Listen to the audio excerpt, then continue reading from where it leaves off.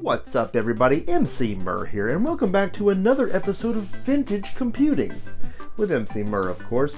Now, in our first episode, we got to take a look at the Atari 1040 ST computer. And don't think for a minute we're done doing that. But, we have more than just that to look at. And today, we're going to be taking a look at my Atari 400.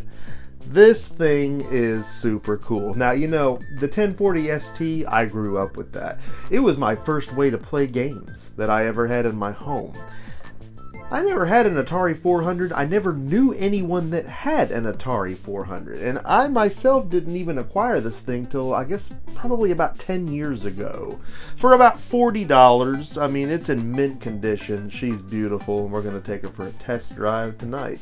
Not that I haven't done that already, but I want to do it with you, the viewers.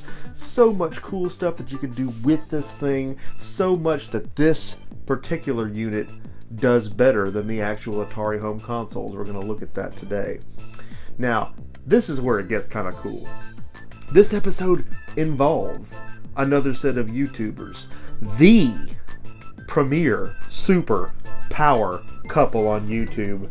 Do You Nerd. That's right, Tom and Laci, fantastic people. If you're in our little happy network here, you're already very familiar with them. And if you're not familiar with Do You Nerd, I'm going to leave their information in the description of this video so you can pop right on over there and give them a sub, because you're not going to want to miss the fantastic stuff they have going on over there. These are some great folks. But they have sent me some Atari 400 games, and these aren't easy to find.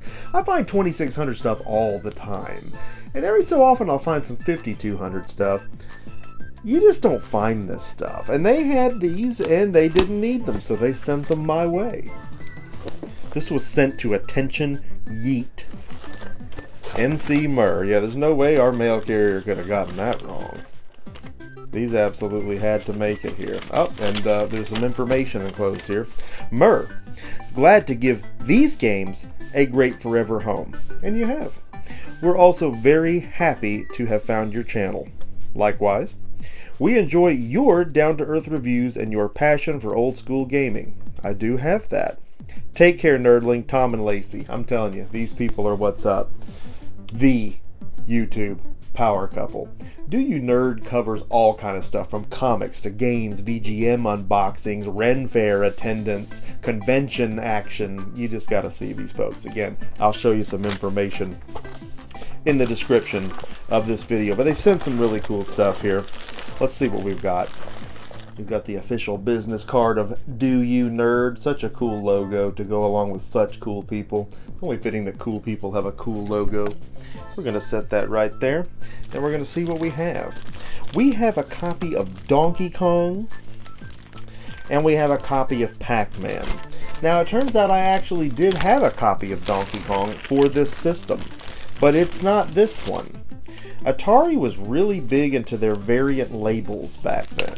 And I'm not that guy on most game systems. I don't have to always have the variants. Nothing wrong with it if you do. But on Atari stuff, I do. I'm that guy on Atari for some reason. I have to have the variants. And so, I've got a different label on the Donkey Kong that I have. Pretty sure it's the same game, but these are so cool. I can't wait to take a look at these with you. The Atari 400, the old girl's already fired up here on the memo pad screen. Some people might even argue that this was more of a game system than it was a computer, but look. Oh, that's just fantastic. The keys just feel so dynamic. That sound. Oh. Is your heart as happy as mine is right now? It says poop sandwich on my screen. Technology's a beautiful thing. Let's get into some gaming right now. Yeet Donkey Kong!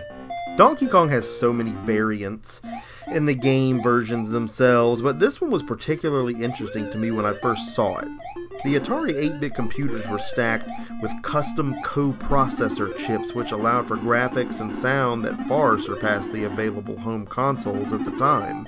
And this sucker has all the hits on it, so it's great, and I'm already yearning to show you more in this series. But I was so impressed with the graphics and sound output of this version initially because knowing how old this thing was, I didn't expect it to be so much better than its 2600 counterpart. Again, until about a decade ago, I had never had my hand on one of these. I never knew anyone who had one of these computers back in the day. My friends had 2600s and the 5200. The Atari 400 launched in 1979, and this version of Donkey Kong on it in 1983. And right here, you're going to see this version really try to run neck and neck with the 7800 version of Donkey Kong, which released in 1988. So yes, the Atari 8-bit computer would have been the platform to play arcade hits on in the early 80s. The 7800 versions of the Atari classics, of course, being the best thing I have to compare these to, as it was their final system. And you probably don't need me to tell you or to remind you how rough on the eyes the 2600 version of Donkey Kong was. The 400 version of Donkey Kong was a big step up after a very short amount of time. So, moving right along, shifting gears to Pac Man now. And this is honest to God my first time playing the Atari 400 Pac Man, and it's totally decent.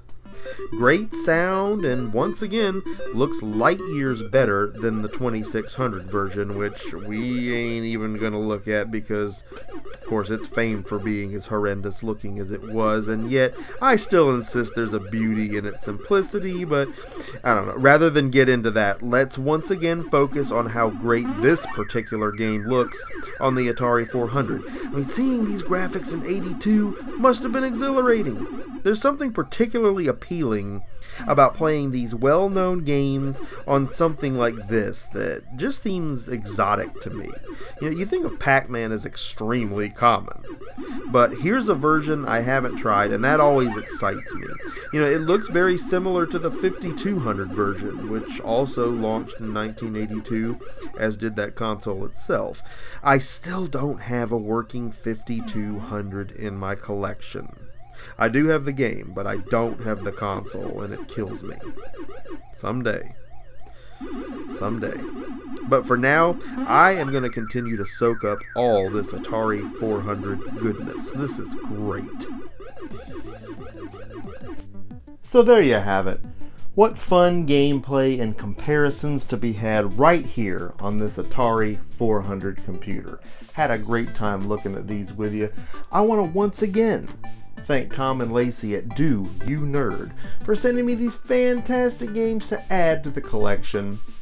They will in turn receive a Murr crate of equal or greater value later on. So you know you got to check them out. Again, their channel information is in the description of this one. Subscribe so you can see what I send them. That's to be determined. And you're going to love these two. I'm going to tell you, their energy is just infectious. I mean, what they do is so much fun. They're literally having more fun than anyone should have on the internet. This was fantastic though, and I hope that you're enjoying this vintage computing series. I hope you liked what you saw here today. There is so much more coming your way just on this computer, let alone the other ones that we have here in this fantastic collection. Can't wait to bring you each and every one of those episodes. This series is going to be ongoing, and I hope that you are happy about that. I want to know what you think about what you saw here today. I want you to leave me something in the comment section of this video, because you know that I love getting a conversation going with you right here on the Emceemur Show, something that we do a lot of. I hope that you like this video and that you're going to drop a like on this video. Most importantly, if you have not already done so, I hope that you're going to subscribe to the Emceemur Show, be a part of Mer Nation, Mer Prize, and up all the fantastic things that we got going on right here on the show. You need to be a part of it. Make sure that you smack that notification bell so you are always the first to know when new content goes live. You know that I love making it for you. More vintage computing action coming your way very soon. Emceemur signing off of this fantastic episode, and I will see each and every one of you again next time.